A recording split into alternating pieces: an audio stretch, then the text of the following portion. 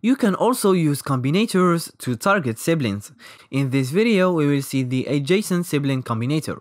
The adjacent sibling combinator only selects the first sibling, and it is created using the plus sign. So for example, here we have a red box, an H1, a green box, a blue box, and a yellow box. If we use this selector, only the green div will be selected. That's because it is the immediate sibling of the H1 element. It doesn't target the other two ones. So let's see with another example.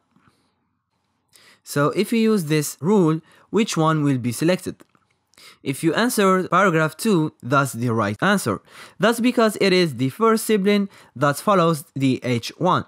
Note that the paragraph 1 will not be selected, that's because it is before the H1 in the markup. So the adjacent sibling selector only targets the first paragraph that comes after the H1 in our HTML document.